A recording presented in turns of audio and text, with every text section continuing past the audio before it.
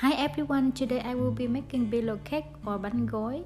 The ingredients are ground pork, black fungus, carrot, onion, water, chestnut, and wrapper. Cut all of the ingredients into small pieces. Black fungus have to soak in the water for 10 minutes before cutting.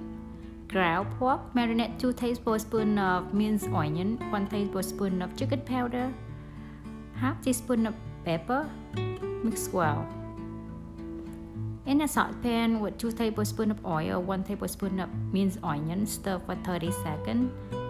Then add the ground pork and stir well. Let it cook for 5 to 7 minutes. Then add all of the vegetables and mix well. Cook for 2-3 minutes. Soak 1 tablespoon of dry flour and 1 tablespoon of water to seal the cake later. I use the egg roll wrapper. Peel off a few layers at a time. I use a scissor to cut a straight line from corner to corner and peel off the layer. Cover with moist towel to prevent it dry out. Place the wrapper on the plate, fold in half and transfer into your hand. Fold over one corner to form a triangle. Fold the other flap over the triangle, and the portion that left over just tuck into the hollow. Now we have a hollow. Let's fill the hollow. Use a finger dip into the mixture to seal the cake. You can use as much as you want with the mixture to seal all of the corner. Again, I do it one more time. Fold in half, put into your hand, fold one corner over to form a triangle, and fold the other over the triangle. Tuck inside. Then fill in the hollow and dip the mixture to seal the seam.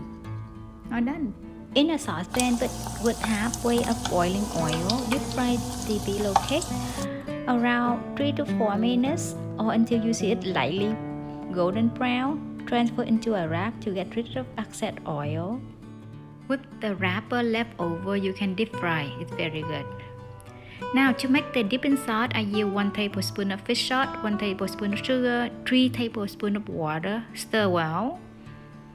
Garlic and pepper at your taste, and I add a little bit of lemon juice. Stir well. All done.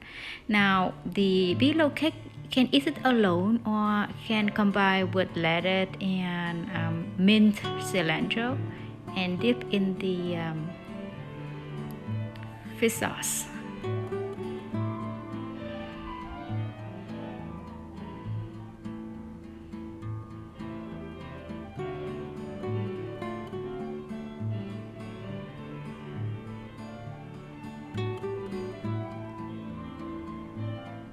Hope you like my recipe. If you like this video, don't forget to give me a thumb up and subscribe to my channel.